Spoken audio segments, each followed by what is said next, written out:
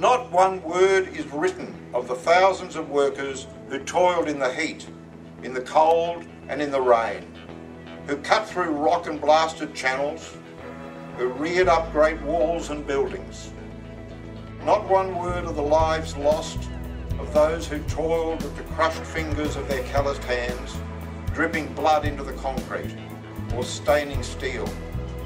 It has been thus from the time millions of straining naked slaves built that magnificence which was Babylon, and those monuments which are known to us as the pyramids. The names of kings and warlords are handed down in manuscripts and in books to after generations. But few ever think of the great and humble army whose sweat and blood are mingled in the concrete and bricks as surely as if the walls were built over a framework of human flesh. They will remain unhonoured and unsung until workers write the histories that are taught in our schools. The most dangerous thing that's likely to happen to me in my job is I'll cut my finger on a piece of paper.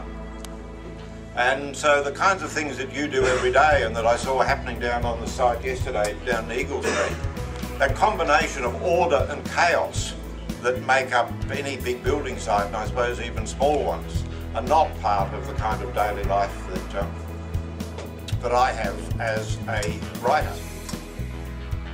We could put death plaques over almost every major building site and city block around Australia and list the names of the workers who have lost their lives in putting up the construction of Australian cities, dams, reservoirs, silos. Our builders, labourers battling for their health and safety.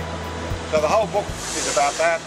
Scaffolding, hearing loss, asbestos, every aspect.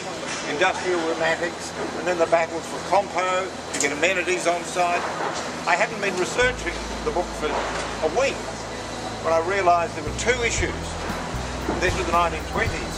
I began to look at the material. Scaffolds and safety, and shithouses on sites. And I was talking to an organiser in South Australia who'd been there, and he said, you know, I've been doing this job for 22 years. The first job I had was to go out and get amenities on site. What do you think I've been doing this morning? 22 years later, the same battle over and over to win them over. And that's what I've learned from talking to people like you, looking at those old records and hearing from these people like the old labourer who came up with this phrase, a framework of flesh. And I suppose the other thing I've learned from the outside, for me it's very much from the outside, is that of all the things that are necessary for safety on site, and you need a combination of them, as you know. You need good laws, you need inspections, you need all of those things. None of them works unless the blokes on site themselves and their unions are making sure that all those other protections are in place.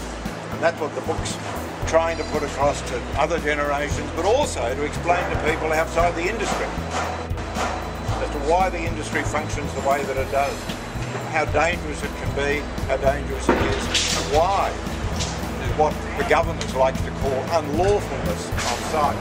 They don't mean the ways in which the corporations cheat and steal. They don't mean any of that. What they mean is abuse to cut for yourself. And that's the battle we've got today. How much worse would it have been had there not been a Builders Labourers Federation? How many more deaths would there have been had there not been a union? We're always stopping the worst happening. It's a way of slowing down the juggernaut. But the union's responsibility was for the whole of society, not just for what went on site.